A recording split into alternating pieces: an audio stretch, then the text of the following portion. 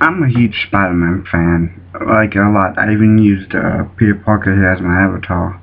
And with the new movie coming out, I really do like Spider-Man in the movie. And I really need a chance to jump on the Civil War bandwagon before it's too late.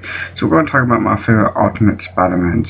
And we're not going to talk about how Aunt Hardy is in the movie, which I still don't know how I feel about that yet. I don't know if it's a good thing or a bad thing.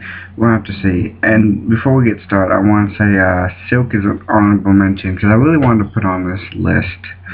Okay, let's get in. Number 5 is Spider-Gwen. Gwen Stacy's Spider-Man. I read a little bit of the Spider-Verse comic, and I actually liked Spider-Gwen a lot, but she really blew up, and Marvel had a real gem, and I'm glad she's getting her own book.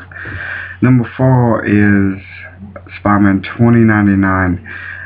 I was a huge 2099 fan. In fact, I have a lot of his early comic books.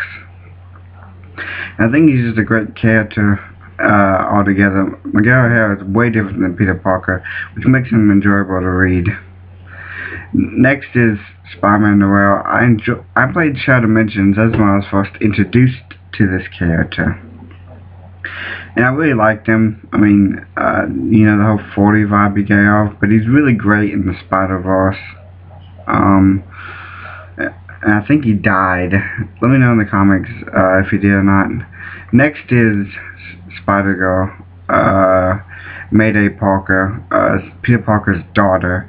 I also have a lot of these issues, and I really love the dynamic. It shows evolution in the character, and I think it should be a great addition. She grows.